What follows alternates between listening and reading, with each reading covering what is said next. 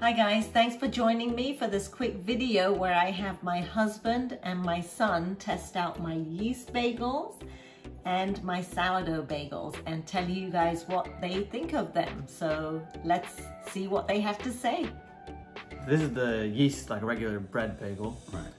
So with a bit of vegan cream cheese. Okay. And this is the same one. Toasted, right? Toasted.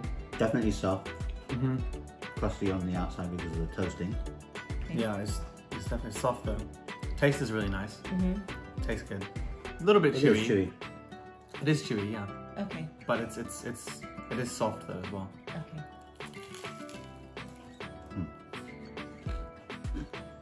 The sourdough one is definitely firmer and chewier. And what do you mean when you say firmer? You've got to put more force to bite it. Okay, that makes sense because the dough was stiffer. So the bread one, the yeast one, seems fairly airy. This one seems more firm, which is good. Is it more dense? Yeah, more dense. They're both really nice though, so in their own Very way. tough. Okay. Depends what you like.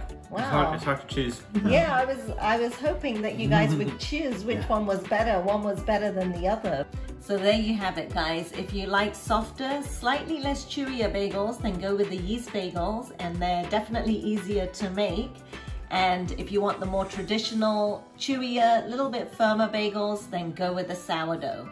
I hope you guys enjoyed watching this quick video, and do subscribe to my channel and give me a like for this video, and I'll see you again soon for some more cooking inspiration.